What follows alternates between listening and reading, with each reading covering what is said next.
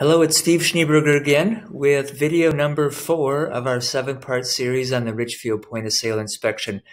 Hope you've stuck with me so far and you learned a few things in that last video about exterior items. And in this video, we're going to really launch into what the inspectors look for on the inside of the house.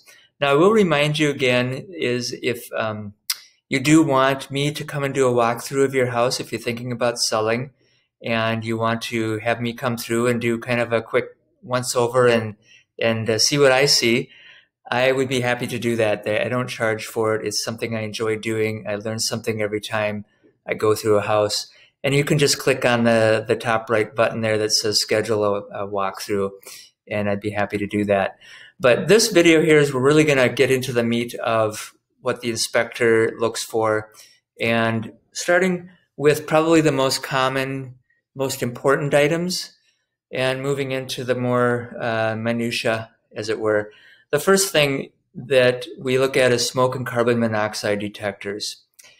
The rule with smoke and CO detectors is there must be a smoke detector in each sleeping room, regardless of what level that room is on. So if it's in the basement with an egress window, you have to have one in there. If you're in a story and a half, and you use your upper level, even though it's open for, that's a bed area, a bedroom, there has to be a smoke detector in there as well. Also, there has to be a smoke detector in addition to inside the bedroom. There has to be one in a hallway outside of the sleeping rooms. So for example, on your main level of your story and a half or a rambler, you'll likely have a little hallway that within 10 feet of each direction, there's a bedroom. There has to be a smoke detector in that area as well. We also have to have a carbon monoxide detector within 10 feet of any sleeping room. So what a lot of people do in that area on the main level where you've got multiple rooms next to each other, you can just put in a smoke carbon monoxide combo detector, and that'll be just perfect for that area.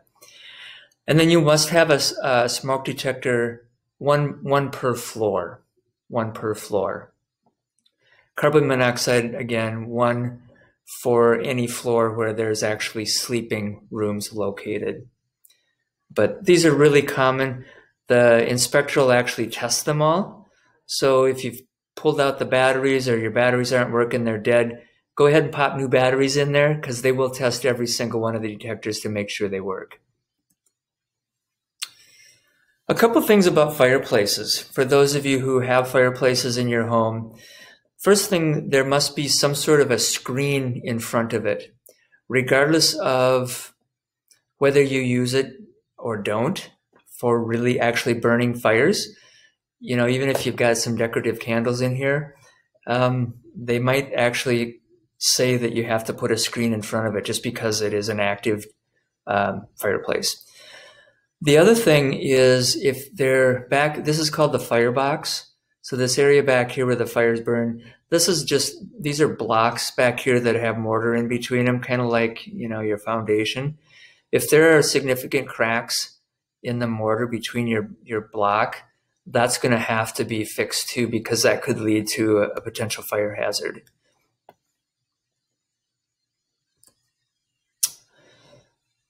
The other thing that is, I kind of think this is the most annoying thing in these inspections from my standpoint. And this isn't a Richfield thing.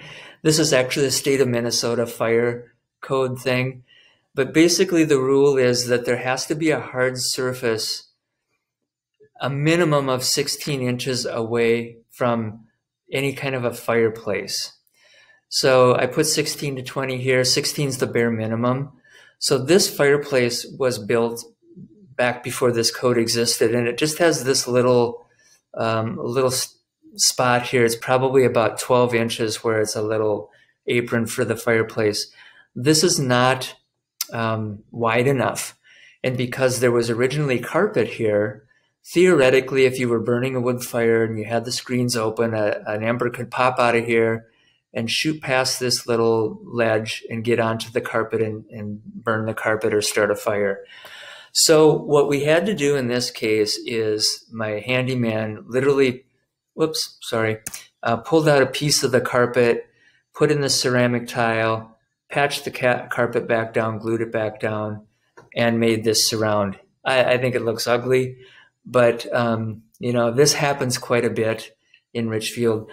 Now, if you have a fireplace in your basement, for example, and you've got carpet in your basement, I've seen it be, you know, if you've got old crappy carpeting, I've seen where homeowners will just literally cut a piece of carpet out about 16 inches away from where the fireplace is.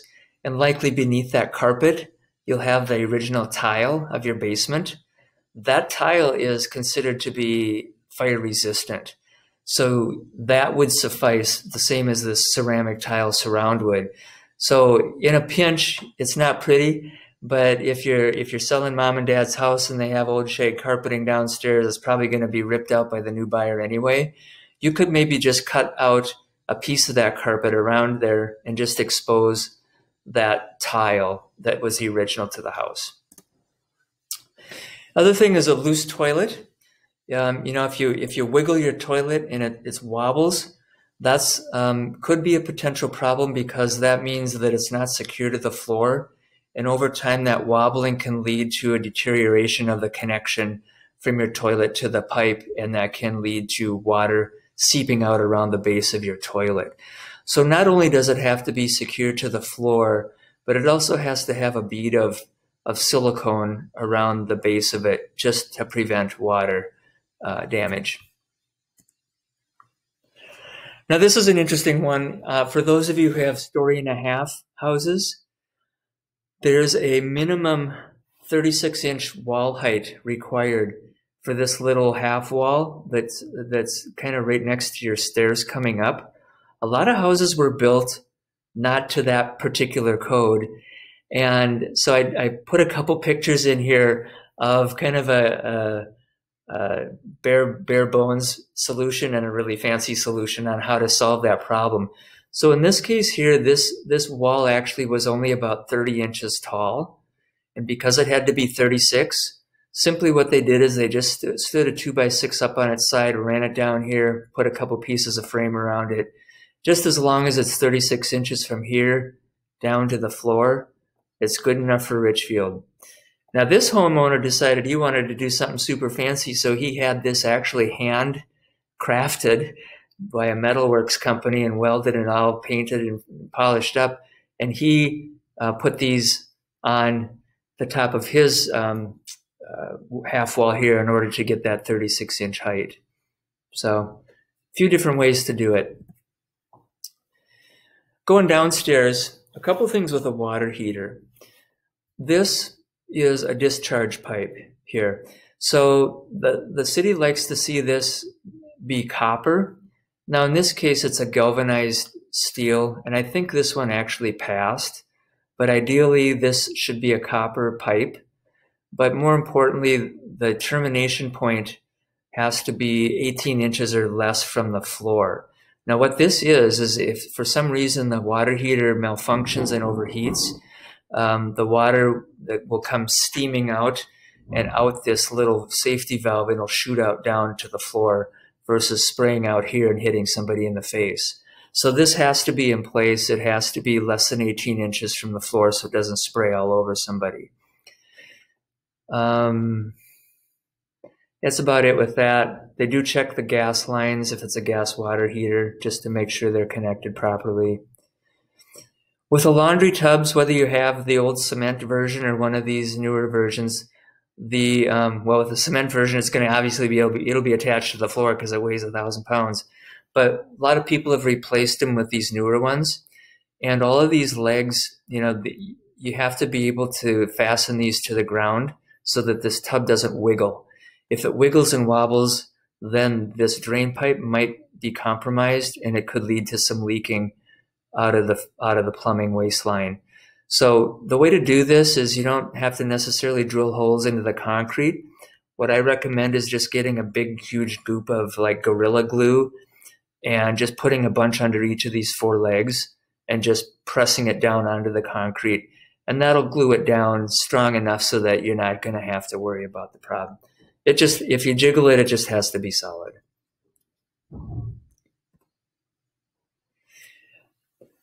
One of the more common things to look at too, this is for both Richfield and if it's FHA financed, is the railings, stair railings. And I put this picture in because there's a couple different things going on here. Number one is the inspector wanted this handrail to go all the way down to the bottom of the steps.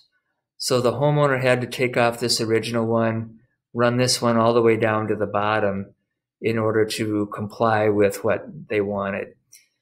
The other thing too that sometimes I see, and it's not a problem with this house here because this little half wall is tall enough, but I did this with my first Richfield house and I didn't know any differently.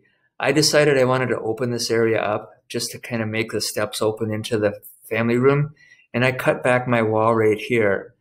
Well, if you have more than 3 steps exposed here without a railing or something, or a wall, Richfield will want you to fix that and either wall it up or put spindles on it or something, because this is a falling hazard for maybe a toddler could fall off of it.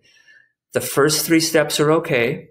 So 1, 2, 3, you could have it open up to here, but from here on up, this has to be walled.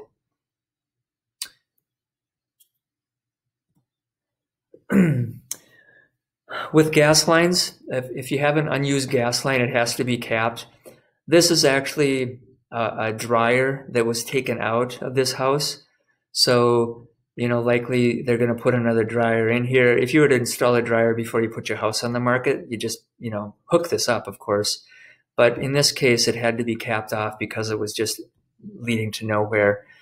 And then with these ducts, this is a dryer vent. First of all, they have to be metal. They can't be that plastic, kind of that accordion plastic material, because that's potentially a fire hazard. But it can be either the smooth metal, or this looks like a little bit of a corrugated metal here. That works. Now the thing is, the connection points have to be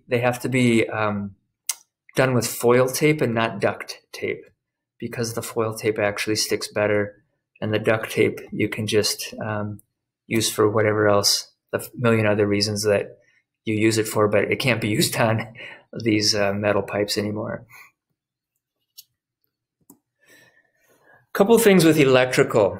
Now, all of the houses that have been built in modern day, they have what they call the ground fault circuit interrupters, or GFCIs or GFIs. They're called many different ways to refer to them. Those are those outlets where you've got the little push buttons in between the plugins where you can trip it and then press the other button and it resets. And those are designed to be near places either outside or near sources of water, your kitchen sink, your bathroom sink, your laundry sink. They should be the GFCI outlets. However, if you haven't upgraded your house or remodeled your kitchen or bathroom, and you still have those just simple 3-prong outlets, they will be okay. Richfield will not make you put the GFIs in, but if you do have them, they have to be working. So they'll trip it, make sure that it works, and so they will test the GFIs that are in place already. I mentioned when we were talking about the garage, the extension cords in place of permanent wiring. Oftentimes I'll see this in basements where maybe there's a workshop or a workbench where there's a fluorescent fixture that's hanging from the ceiling, and it has a cord that plugs into an outlet somewhere. That for some reason those just aren't permitted or allowed. So the simple fix for that is just to remove that fixture, just take it completely down for the inspection.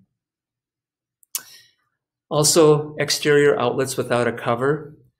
Now, the exterior, of course, those outlets are kind of subject to the elements, and so they do need to have a cover on them in order to prevent water from coming in them. The other thing with the electrical, the service panel, or your breaker box, or whatever you call it, it's the big gray box down somewhere, usually in your basement, where all your breakers are, or in some cases fuses. There has to be a 36-inch clearance around the front of that. So in other words, you can't have shelving units in front of it or around it or covering it. There just has to be a clear access to that breaker panel. And then the other thing is your bathroom must have at least one outlet. And you're thinking, well, of course it has an outlet, but believe it or not, some of the bathrooms, the really tiny ones that were built, the outlet would have been connected to the light fixture. So if you maybe had an overhead light fixture and there's a little two-prong outlet up there to plug in your hairdryer or what have you, that would suffice if you still have that. But a lot of people have taken out that light fixture with the plug-in attached to it, and they've just simply replaced it with another light fixture, leaving the bathroom without an outlet, period. And so you'll have to do some sort of a fix to either install an outlet. Oftentimes it can be just put in next to your light switch and get an electrician in there to add it, and then you can put a cover that covers both the outlet and the light switch. One piece covers it all. But the bathroom does have to have at least one outlet. Again, it doesn't have to be GFI protected unless it has been added after the fact, or it's a newer addition. And then for those outlets that you have in your house that are the three-prong outlet, the inspector will go through and check, just kind of spot check various outlets throughout your house. They won't check every single one, but they use this little outlet tester to see if the wires are hooked up correctly. So sometimes it's reverse polarity, meaning negative is hooked to positive and vice versa. And that will show up here on this little tester as an incorrect wiring configuration, or if it's not grounded, or just if there's a few different things that can go wrong with these. And if there are issues with them, then they'll check that, and then you'll have to have an electrician come and fix them.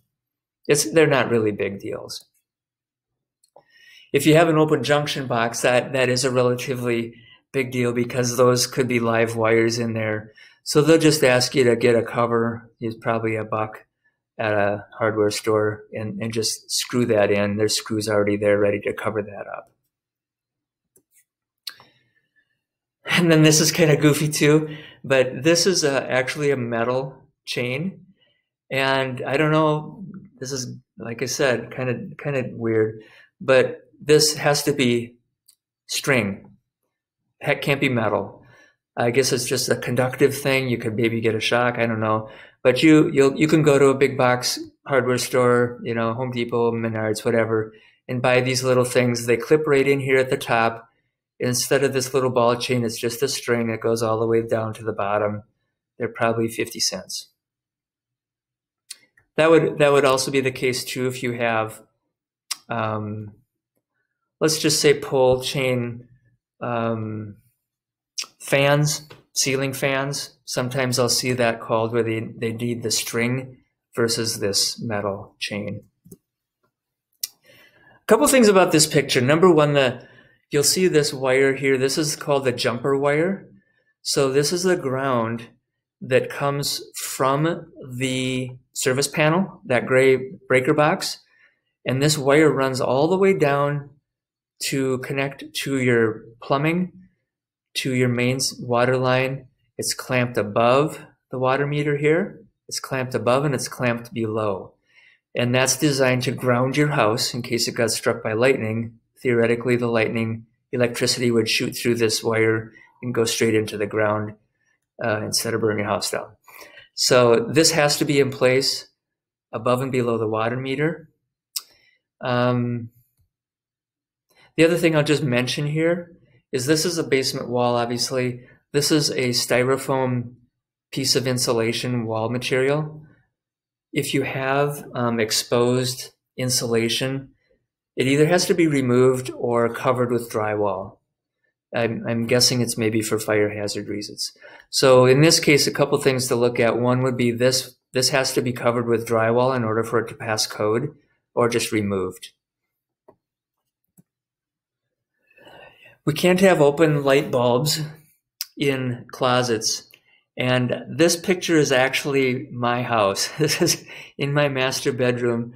The inspector who did this inspection before I bought it just completely missed this. But this light bulb is literally a couple inches from this wall. And for obvious reasons, you don't want hot burning light bulbs next to a wall this close. So the fix for something like this actually had they seen this, and I don't use this that often. First of all, I put an LED light in there, and those they don't burn hot at all. So that's probably going to solve any kind of problem. But secondarily, you'd have to get a fixture where there's a globe that can be put around the light bulb just to give it protection. So let me just go back here again. This case, this wouldn't work because the globe wouldn't even fit in this space. But, just something that will prevent the light bulb from potentially casting heat onto the walls around it. Moving into plumbing, a couple things to look at there. If you have a slow or clogged drain, the inspector will just turn on the faucet and let it run for a few seconds to make sure the water drains out fine. If it is slow or backs up or it's clogged, you will need to fix that. And then the leaking waste lines or faucets, and the waste line is basically the drain that comes down underneath your sink. Or if your faucet is dripping, around maybe where the shutoff valve is, those will have to be replaced or fixed.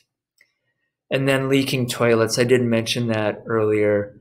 They have to be, not only do they have to be tight to the floor, but they can't have water kind of seeping out from underneath them. And then this was a kind of a homeowner special. These little kind of accordion that's like a straw, those bendable straws. This is not permitted in a plumbing apparatus. It has to be smooth, the smooth line. And so, to get this to be right, a plumber would have to come out and take out this little bendy piece, kind of smooth this out, get that trap to connect, and have it all one seamless connection. Technically things can get caught up in here and it just creates a clogging problem. Flex line. This picture is really tough to figure out what we're getting at here, but basically this is underneath the kitchen sink, and this line in here is the waste line that comes from the dishwasher. So when your dishwasher is pushing out the water to drain it, it comes through this little hose. The hose actually has to go up and then before it goes down. So this is kind of a backflow preventing thing as well. And so if this hose just running straight across here, that is incorrect. It does have to actually go up and probably be pinned or attached somewhere up here into this little section and then come down into your main drain, which goes out down through your sink and down to the floor. Shower assembly like this will not fly because this is again, this potentially could be a backflow hazard. So if you took this handle off and let this all dangle down, it could probably fall into a full tub of water. They call that a potential threat for backflow. And so the simple fix for this one here is just take this whole thing off and put a fixed shower head on here for the inspection. That way, the water will just come out the main shower head. This whole thing can be gone, and you're going to be just good to go there. Super simple. I don't think many of you have this, but I grew up on a farm, and this is how we took a shower back in my day. This was actually a makeshift shower. This is the hot and cold, and the shower head here. And this just literally drained out down into the floor and down into the main drain here. First of all, if you have a shower downstairs, you can't let the water just go to this drain. It actually has to have a separate drain that goes into the floor, and then the drain in the floor has to ultimately connect to this waste line here. But also, and that was the main reason this one was not allowed, because it didn't have its own dedicated drain, but obviously nobody's going to use this. So what had to happen here is the homeowner had to have a plumber come and cut these lines and cap them so that the water could no longer be used here.